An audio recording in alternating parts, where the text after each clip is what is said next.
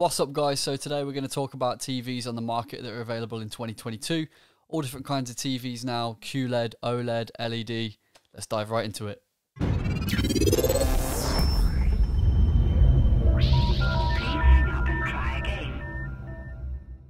Okay guys, so the first TV that you absolutely need to avoid in 2022 is LED TVs.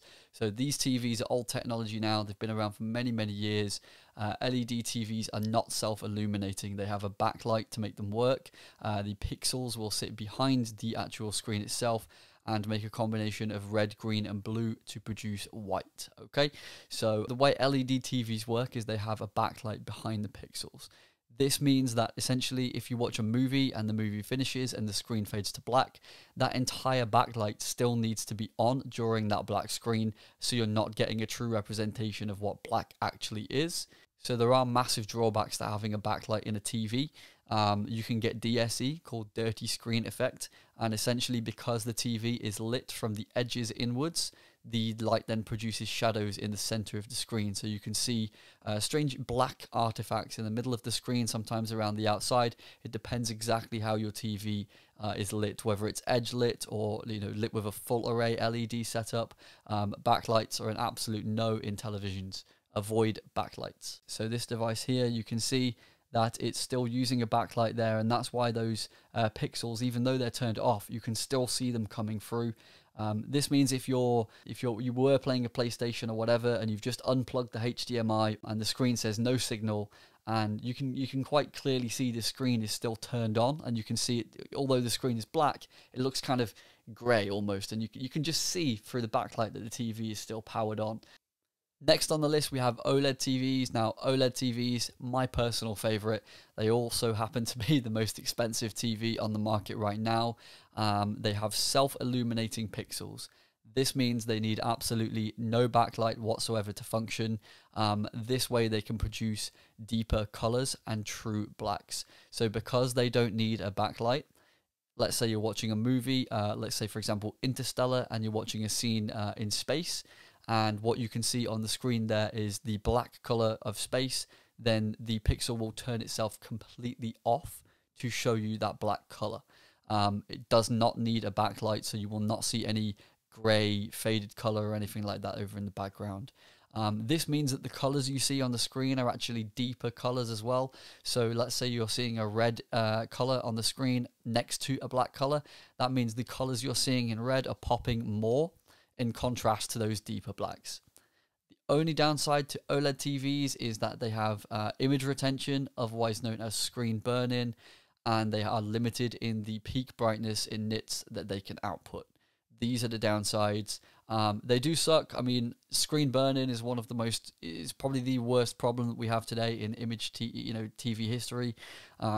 Basically what that means is if there is an image on a screen for an extended period of time, that will then burn itself into the screen and become ingrained into the permanent display itself. So very frustrating. This tends to affect mostly football users who have a counter, the timer in the top left corner.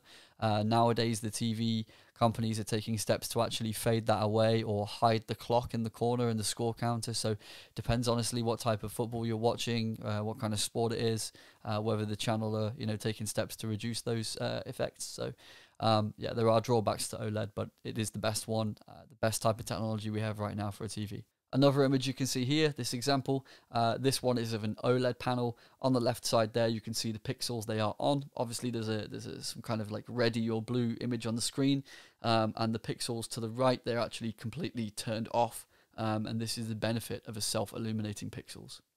This black image that you're seeing here, this one is an OLED display. As you can see, all the pixels are on.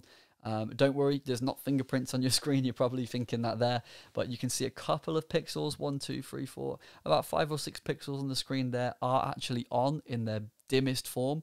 Now there is actually some content on the screen. If I zoom out here, that's an example of just how smart OLED TVs are. They can turn everything around them off except for the very sub level of pixel where they can even produce that dim brightness. Here is an image that compares the deeper blacks from OLED to LED. So you can really see there on the left side, you're getting the true black and the colors pop more. And then on LED TV, you can obviously see, the image is backlit, so you're not really getting a true accurate representation of what the image looks like. This is a huge shame in my opinion. Anyone using an LED TV or a QLED TV is massively missing out on the artistic vision that the director of whatever content it is you're watching there. You're really missing out there, especially if it's a very high budget movie or a very expensive video game that you're playing. You're not getting the real image. Next up on the list we have QLED. This is Samsung's attempt. So this is quantum LED. This enables basically a television set to be brighter than an OLED panel. There are benefits to this. It doesn't get burn-in, but there are drawbacks. It doesn't have true black. And the reason why is that QLED TVs still require an LED, therefore they still need a backlight. They still don't have self-illuminating pixels. They still work by having the LEDs on at all times. So when the screen fades to black, you're not really seeing true black. They do enable the feature to have extremely vivid colors because they have a massive peak brightness in nits, far brighter than OLED. I believe it's 2 or 3 times brighter than OLED, the maximum brightness they can reach. So QLED is definitely a TV for anyone who wants to have a super bright image. Micro LED, I would recommend one of these devices right now. They're probably the main competitor to OLED. They have benefits to OLED. For example, they're able to achieve a higher nits brightness, and also they use the same technology as OLED, so they have the ability to be able to self-illuminate the pixels, so you're not getting the the dirty screen effect or shadows or anything like that, and you are going to see true blacks. So the drawbacks, just very, very expensive. There's not that many on the market right now. If you can pick one up for a cheap price in a couple of years when they start to go down, definitely get yourself one of those. Full array LED, this again, new technology. Sony have just started doing these types of TVs, and so have Samsung. You've got to look out for these ones. So these are LED TVs, so the same as the old conventional LED TVs that we used to have, but they don't have edge lit LEDs on the side where the backlight goes. So you don't have reflections or shadows coming in on your main image. You do not get the dirty screen effect, which you get on all LED monitors. These types of monitors, full array LEDs, these are the kind of things that PC gamers will want to use. You won't want to be a television user and have a giant screen that's full array. You'll only really want to use this on a smaller PC monitor. And the reason why full array LEDs, they have to use a feature called local dimming. OLED TVs can self-illuminate their pixels, full array can't. So OLED, they can control their own pixel clusters, and with full array, they have to use the feature local dimming. Local dimming enables the pixels to sort of get an idea roughly of where the main focus is, and dim individual pixels dependent on where it thinks the main subject is. That intelligence, the artificial intelligence in the TV or the monitor, might not be so great. It might not do what you want it to do. Therefore, I wouldn't recommend it, but it is better than LED technology still. Okay, so here we go into a different range where Samsung have decided to frustrate the entire market and name everything a completely different name just to be difficult. So Samsung have Neo QLED, and what this is it's a normal TV. It's just mini LED. For some reason, Samsung decided to call it Neo. And we have Quantum Dot, which is exactly the same as OLED. Samsung have put an answer to this in their own brand by basically putting a blue screen in front of the actual display itself. It's a sub layer of glass that's blue. Now what this enables the display to do is to have OLED benefits of self-illuminating pixels, but the blue layer in the middle tries to enable the pixels to be brighter. So this is Samsung's answer to dimly lit OLED screens. Other features you're going to want to absolutely pay attention to: HDR. This stands for High Dynamic Range. So HDR comes in many different variations and forms. The most commonly accepted one is HDR10, HDR10+. There are other variations out there like Dolby Vision. These are not as good. Dolby Vision has darker colors because it tries to make things look more cinematic, okay?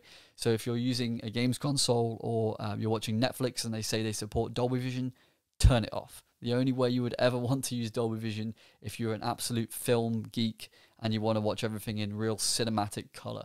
For everything else, video games, you want your colors to pop nice and brightly. HDR10+ is the one you want to use, and you're probably going to end up disabling Dolby Vision on your TV anyway.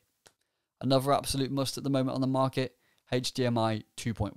So you want to use HDMI 2.1 because it comes with ALLM, auto low latency mode, and VRR, variable refresh rate.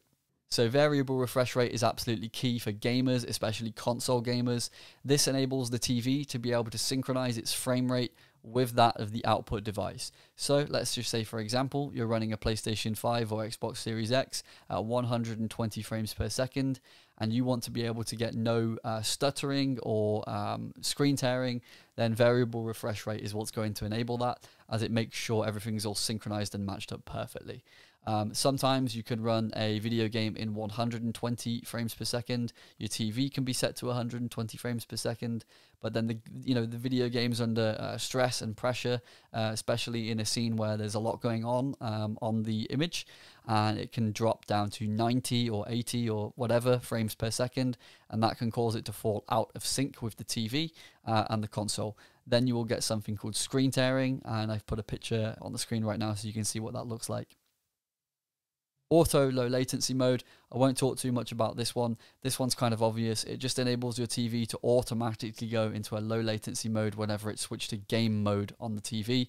Your TV can detect whenever you're playing a game and turn that feature on automatically so you get the lowest possible latency. Now the next up is the hertz refresh rate of the TV. You're going to absolutely want to go for something that's 144 or 120 hertz refresh rate. Now the reason why is this basically means the frames per second that your TV, the maximum frames per second that it will be able to output. Nowadays the video games are moving from 30 and 60 frames per second to 120 as a maximum output. So you're going to want this as a standard for your TV if you want to progress into the future for games. Okay, so next up is the resolution of the TV itself. We don't want anything 720p or 1080p. 720p came in 1998, 1080p came in 2007. 4K has been available now for many years already. 8K is just around the corner. We don't want to choose any older resolutions. We want to future-proof ourselves in the decision that we're going. So we want to go 8K or 4K. 4K now is the gold standard for televisions. Most of them by default are 4K. There are still 1080p ones on the market, but if you care at all about your resolution and sharpness and how good the image quality is overall, you want to go for a minimum of 4K. The final thing I wanted to touch upon today, guys, is called motion interpolation or black frame insertion. So motion interpolation is a feature that takes the current frame of your shot and the next frame of your shot and puts those two together to analyze the scene to make an assumed image that should go between those to make your footage even smoother than it should be. Black frame insertion is when a TV creates a fake black frame to insert in the middle of two shots, faking and tricking the TV into making it look smoother than it actually is. Sony has used motion interpolation in their TV range for at least the last 10 years. Motion interpolation is a great feature by Sony, and this is why their TVs cost a higher price tag, as they have a really intelligent chipset within the TV that allows motion interpolation. Other brands like LG and Samsung just use black frame insertion, resulting in the lower price tag, with off-brand names like Auto Motion Plus or Picture Clarity. So turn all those features off, guys. They're making your TV look unnatural. Smooth motion is something you want to turn off on daytime TV. It can lead to something called the soap opera effect. If you don't know what that is, guys, just quickly Google it. The soap opera effect is making TV that should be filmed in 24 frames a second look like 60 frames per second, and it looks really unnatural. On the Samsung support website, it actually suggests to turn Picture Clarity or Auto Motion Plus off and turn those settings off, as it causes the soap opera effect when watching TV at 24 frames per second, and it's trying to adjust that and fix it to make it look smoother than it actually is. So that's pretty much it for today, guys. We've gone through a lot of different features. I hope this helps in terms of your shopping out for a new TV. There are far too many things out there, in my opinion, and they've overcomplicated this industry massively. I look forward to a day where there's just one type of TV that's superior, and we all just all the companies get along. But that's never going to happen. They're constantly going to be battling it out. So happy shopping, guys.